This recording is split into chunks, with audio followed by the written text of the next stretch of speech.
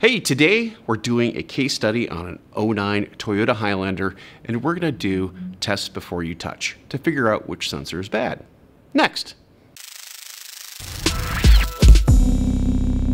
This video is sponsored by Bartech USA, TPMS professionals. Visit bartechusa.com for more information.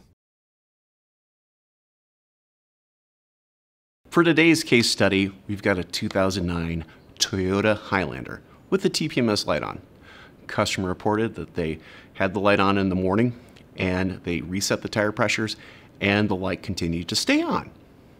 So what next? Well, we're going to perform a test before you touch method on this vehicle. First of all, we're going to look at that TPMS light and what it's doing. When we turned on the ignition, it performed the initial self-check and the light stayed on. According to Toyota service information, this indicates that there's a problem with the registration or identification of the sensors. Next, we moved on to the sensors. With our TPMS tool, we checked them at the wheels by activating them. It revealed that all the sensors are transmitting. Next, we connected to the OBD2 port, and this gave us our fault. When connecting to the vehicle, we noticed that the left rear sensor was not being picked up by the TPMS module.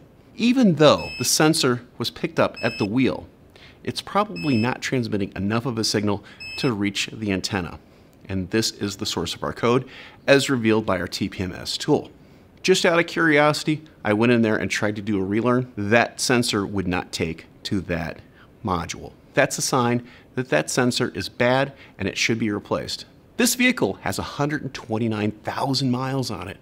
So the recommendation for this vehicle, replace all four, because chances are the customer will have a bad sensor on another wheel within 2 to 3 months. So test before you touch, and this will reveal the source of a TPMS error. I'm Andrew Markel. Thank you very much.